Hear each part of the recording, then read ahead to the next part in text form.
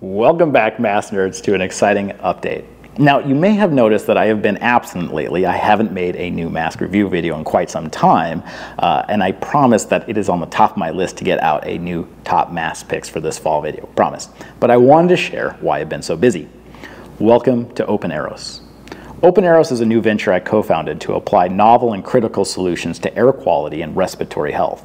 And in following with the ethos of Mask Nerd, the open in open source is about making open source hardware so that everyone can benefit from the work.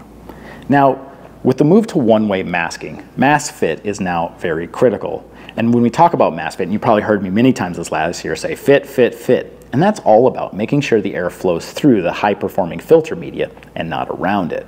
And since not a lot of other people are masking, that means the mask on your face is doing most of the heavy lifting.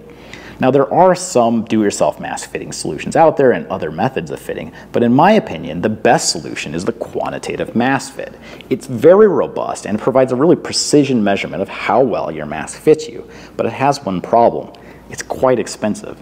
These devices new cost around $10,000. That puts it outside the range of most individuals, and in low and low-middle income countries, that puts it outside of even large institutions and healthcare settings, so workers can't benefit. The question that we want to tackle is, can we make an open source version of the core tech used in these? Share all the development, the plans, the technology, free to everyone, and at the end of the day, make it all cost under $200. We have partnered with Balvi, a philanthropic fund created by Vitalik Buterin, to help, and they kindly help fund this mission to create the world's first fully open source device to tackle mask fitting problems globally. And no, I didn't sell out. I'm extremely grateful for the opportunity that Balvi has provided us, because it enables us to focus on and be motivated by science and not profit. And OpenAeros and Balvi want to take it one step further to see if we could make the world's first high-performing, zero-fit respirator, again, being fully open source. And the idea is that with a zero-fit respirator, you wouldn't need to do a fit testing. So we're looking to tackle the problem from both directions. One, create a globally accessible fit testing solution, and develop a respirator in which you don't need fitting. If you're successful in either one of those problems, you hopefully have tackled a majority of the issues associated with COVID masking. Now, we recognize this is a very difficult problem and there's no guarantee of success, but because this is an open source project, we'll be sharing all our work publicly so you can follow along as we try to tackle what I think are probably the two biggest challenges in COVID right now.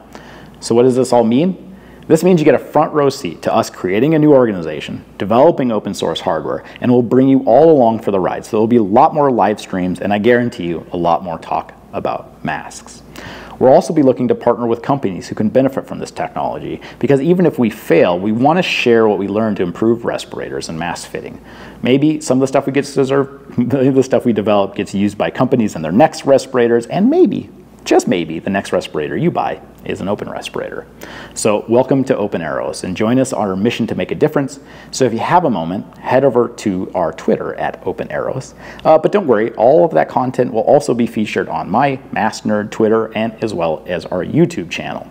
So I want to say thank you to everybody, and a big thanks to Balvi for this opportunity. But I really have to go because I literally have like a million things to do. So thanks everybody, and I'll catch you on the next video.